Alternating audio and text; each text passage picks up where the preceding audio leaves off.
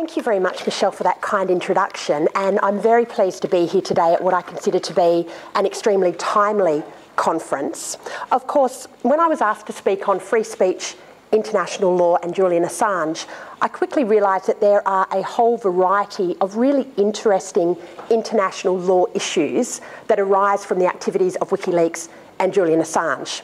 However, as I only have 20 minutes, and as I've seen that Michelle is timing all of these speeches, I thought that I would focus today on what I consider to be probably the most relevant and contentious of these issues, which is the way that we balance freedom of speech on the one hand with national security issues and considerations on the other. And to make what is probably a fairly controversial statement at a freedom of speech conference, my ultimate conclusion is that national security concerns do indeed sometimes need to restrict freedom of speech, and that where we find the balance is the real issue that we need to consider. And in relation to WikiLeaks, my ultimate conclusion that I'm going to be discussing today with you and leading you towards is that whilst WikiLeaks on the one hand can be a very powerful tool for strengthening freedom of speech around the world and increasing transparency and accountability, at the same time, some of the materials they've published, while perhaps not being illegal, although I note that's yet to be decided, it certainly has been highly irresponsible, in some cases incredibly immoral, and I would argue in certain instances has actually reduced freedom of speech in the long term and damaged that very important right. Now, to lead you towards my reasoning for this conclusion, I propose to do three things. The first is to give you a background into WikiLeaks and the release of the particular documents that I'll focus on.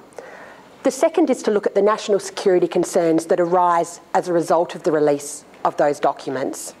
And then the third is to highlight a number of issues that WikiLeaks really brings to life in terms of how we balance freedom of speech and national security, and in particular how we do that in the age of both the internet and new media organisations such as WikiLeaks. Of course, the starting point here is that freedom of speech is a very important human right. And we can see that through all of the variety of international, regional and domestic treaties, resolutions, declarations, constitutions and court cases that talk about the freedom. What all of these documents do as well, however, is recognise that freedom of speech is not an absolute nor unqualified right. And I was pleased to see Professor Bremer point to Article 10 of the European Convention, and specifically he put up on the screen Article 10 subsection 2, which notes expressly that the interests of national security is recognised as legitimate justification for restricting human rights. And you can see this throughout many of the documents talking about human rights. For example, Article 19 subsection 3 of the International Covenant on Civil and Political Rights specifically says that the protection of national security is a legitimate justification for restricting human rights.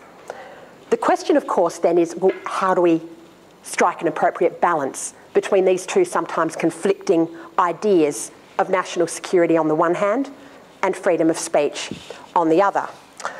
Now, in the case of WikiLeaks, we have an organisation that, within the first 12 months of its existence, managed to post some 1.2 million documents onto the internet. It describes itself on its website in the following way. WikiLeaks is a not-for-profit media organisation. Our goal is to bring important news and information to the public. We provide an innovative, secure and anonymous way for sources to leak information to our journalists. One of our most important activities is to publish original source material alongside our news stories so readers and historians alike can see evidence of the truth. Now, in terms of what WikiLeaks has actually put up on the internet, there's been a really wide variety of documents that have been leaked. Everything from the collateral murder video, which in 2007 showed gunsight footage of a 2007 Baghdad airstrike in which Iraqi journalists were killed by an American Apache helicopter, through to the standard operating procedures of Camp Delta, the membership list of the British National Party, and the private email account of Sarah Palin. So there's been a wide range of information ranging from secret military documents down to personal emails from a vice presidential candidate. In relation to this discussion about freedom of speech and national security, there are four main groups of documents that I'd like you to be aware of and to think about. The first is the Afghan War Diary documents that were published in 2010. This consisted of approximately 75,000 documents that were initially released, and there were about 15,000 documents that WikiLeaks held back as part of their, as they termed it, harm minimisation process. And the documents in the Afghan War Diary were documents that outlined really all of the incidents that occurred during that war and gave a whole range of information about troop movements, military strategies, critical incidents and the like. These were followed in 2010 in October by the Iraq War Logs, which was a collection of 391,832 reports that documented the war and occupation of Iraq from 2004 to 2009. And it's been described as the largest leak of classified military documents in history. In relation to both of these documents, the Iraq documents and the Afghanistan documents, there were particular concerns about the naming of individuals who'd provided information and support to the US war efforts. In particular, individuals in both Afghanistan and Iraq who'd been undercover collaboratives with the coalition efforts. The third group of documents are the diplomatic cables that have been released.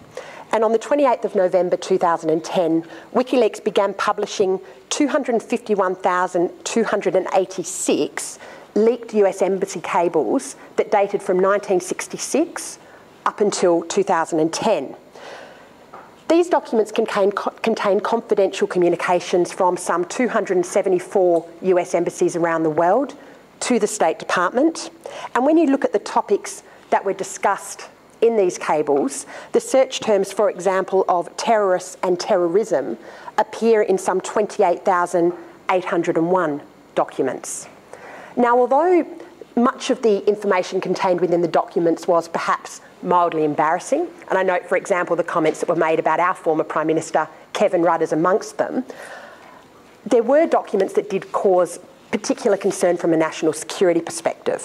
For example, there was one February 2009 document entitled Critical Foreign Dependencies Initiatives List, which listed from an American perspective specific facilities whose disruption would harm US interests, which in effect provided a specific list to terrorists of the types of institutions they might like to target. There was also the reference in one cable to Zimbabwean Prime Minister Morgan Tsvangirai and his private support for sanctions against Zimbabwe, which in fact then allowed the Zimbabwean government to explore prosecuting him for treason.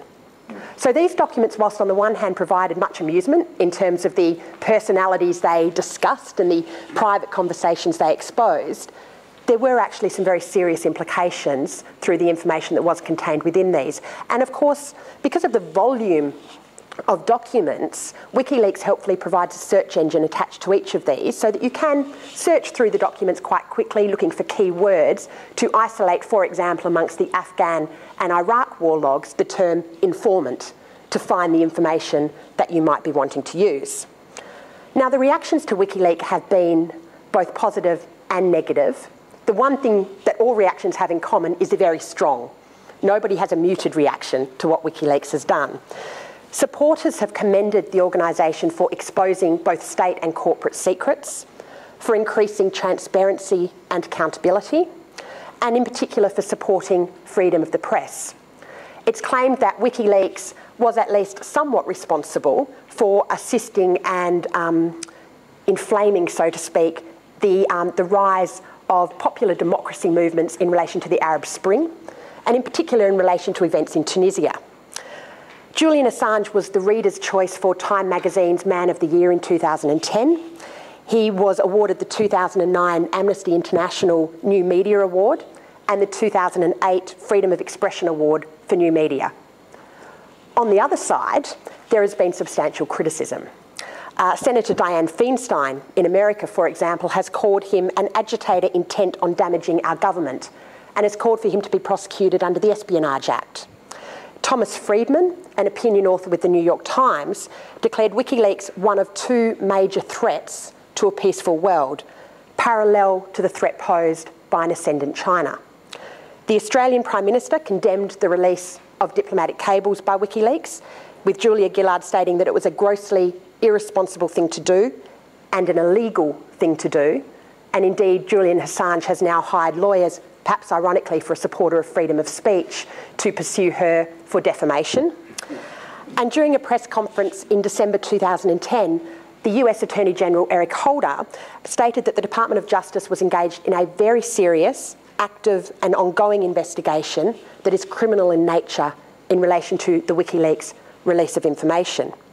Now, there is one prosecution that is well underway in relation to WikiLeaks, and that concerns the prosecution of private first-class Bradley Manning, who is the 22-year-old military employee who is alleged to have released or leaked the confidential documents to WikiLeaks in relation to the Afghan documents, the Iraqi documents, and many of the diplomatic cables. He was held first in July 2010. He was arraigned in February 2012, and his trial is expected to begin in February 2013. He has an extensive supporter network who claim that he is effectively a political prisoner who is a champion of free speech. Now, in my view, it is very important to draw a distinction between, on the one hand, individuals who leak classified military information, and on the other hand, news organisations, and I'll come to whether WikiLeaks can be classified as that a little later, but news organisations that simply release or distribute that information. And certainly from a freedom of speech perspective, I think there is a difference between an individual who illegally accesses and steals classified information and a media outlet who is not involved in the illegal collection of that material, but subsequently releases and distributes that material. The freedom of speech implications are much stronger, I would suggest, in the latter as opposed to the former. There is certainly an ongoing criminal investigation in relation to WikiLeaks, but there are some very serious difficulties in terms of finding exactly what it is that they could potentially be charged with. The most common suggestion is that the Espionage Act would be appropriate in relation to certainly Julian Assange.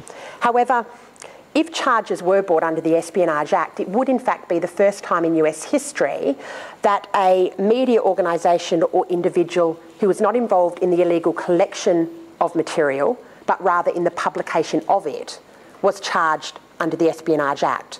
And the reason for that is twofold. Firstly, the First Amendment protections that attach to the publication of that type of information are strong. Secondly, the Espionage Act has a specific intent element that means any charges that would be brought against Julian Assange in America under the Espionage Act would need to establish that he in fact intended specifically to harm the US by publishing the classified information, which, on the facts of what has been done, would be a somewhat difficult thing to establish. The possibility of a criminal prosecution, however, is really a secondary consideration. As for the governments involved, the primary consideration seems to be the need to stop this type of information being leaked in the first place. And from our perspective, it's important to consider whether the information should be made available as a matter of freedom of speech, or whether the national security implications are so strong that we're comfortable with those restrictions being applied. So the more important question, I suppose, rather than any subsequent criminal investigation, which in fact assumes the fact that the material is already released and is already in the public domain, so the damage has effectively already been done, is whether in fact we should be able to stop that publication from the outset. And it does appear that there are a number of significant national security implications that do arise from the release of the documents by WikiLeaks. The first and most obvious is that the names of collaborators weren't redacted from the documents. This was a particular problem in relation to the Afghan documents, in which no effort was made to redact or remove names. It was also, however, an issue in relation to the Iraq war diaries, where despite WikiLeaks saying that they had removed names from a number of documents and withheld other documents, in fact, the Department of Justice quite clearly came out and said there were at least 300 informants whose names were mentioned and who in fact were therefore publicly outed by the release of information. As the Department of Justice said at the time, the Taliban has been gifted with a treasure trove of intelligence, identifying hundreds of collaborators with coalition forces, many of whom had taken great pains to disguise their connection to the governing regime and its Western backers. The exact number is unknown because the trove is so vast that few people, possibly none, have been able to sift through it all. The Taliban, however, have promised that they will. These concerns led, for example, Reporters Sans Frontières to address an open letter to Julian Assange in August 2010, where they said indiscriminately publishing 92,000 classified reports reflects a real problem of methodology and therefore of credibility. Journalistic work involves the selection of information. WikiLeaks is an information outlet and as such should be subject to the same rules of publishing responsibility as any other media outlet. And Julian Assange himself has acknowledged the fact that WikiLeaks may very well have blood on its hands, as he put it, as a result of these leaks. However, he expressed the view that when you balance up all of the different factors, the potential improvement in transparency and accountability was more important than the innocent lives that may be lost as a result of that.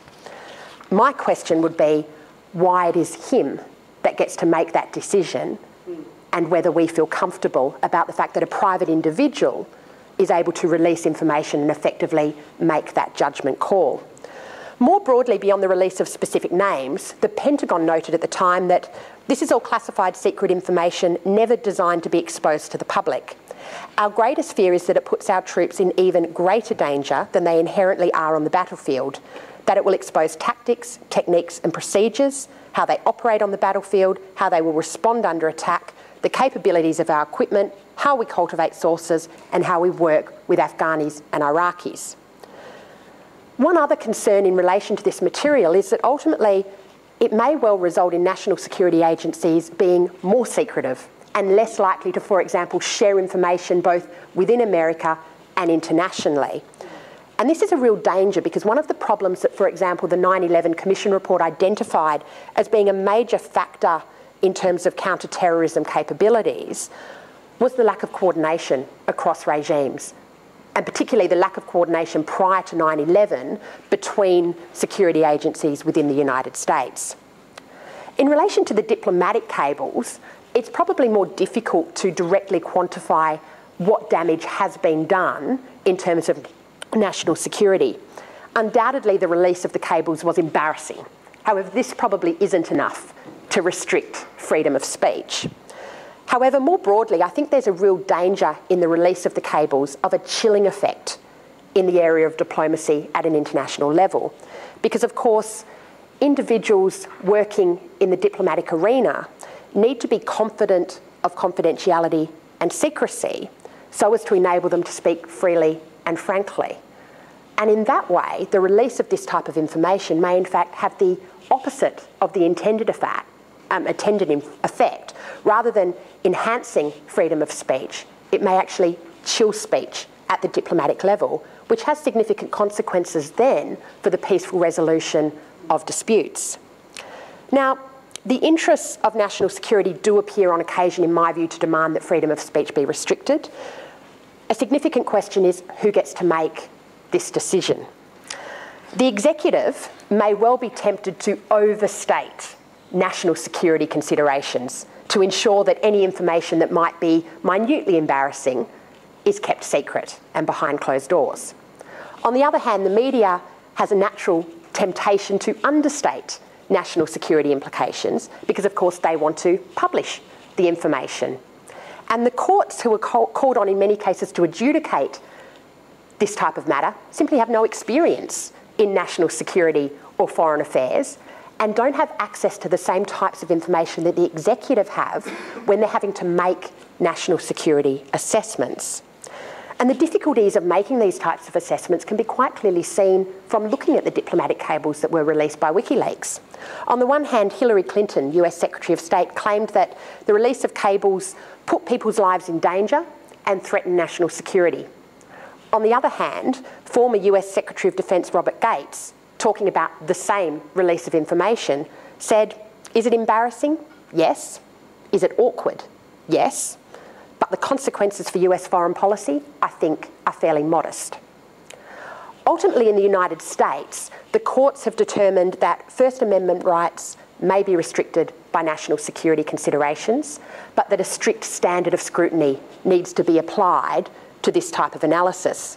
The court has expressly stated on many occasions, including cases such as In re Washington Post, that it will not blindly accept the government's insistence on the need for scrutiny or the government's claim that national security is at risk, and that any such restriction must be necessitated by a compelling government interest and narrowly tailored to suit that interest.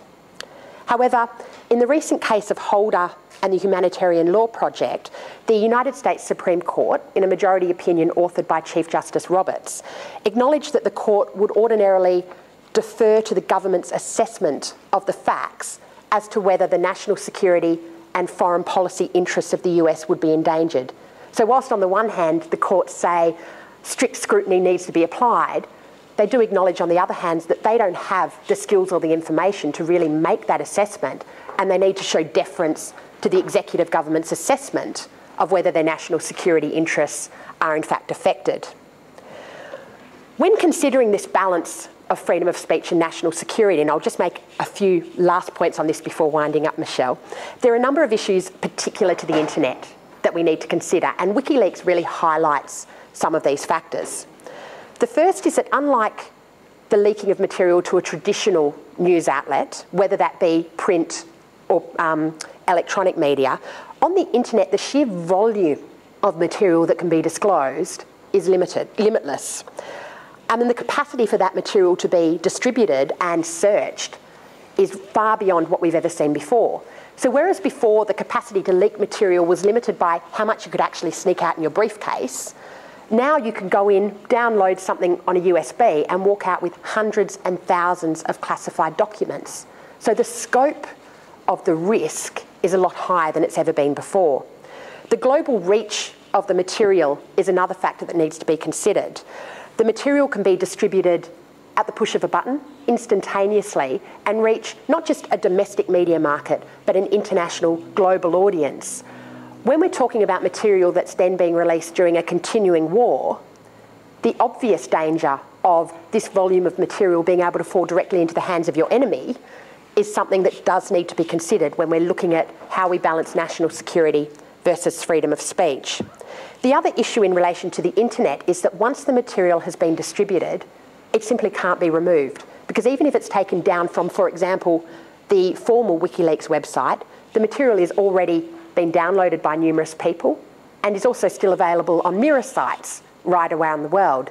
So the actual possibility of courts remedying the release of material that may be held to be illegal after the fact, by that stage it's simply too late to prevent that information being released. So in the age of WikiLeaks, leaking has become significantly easier.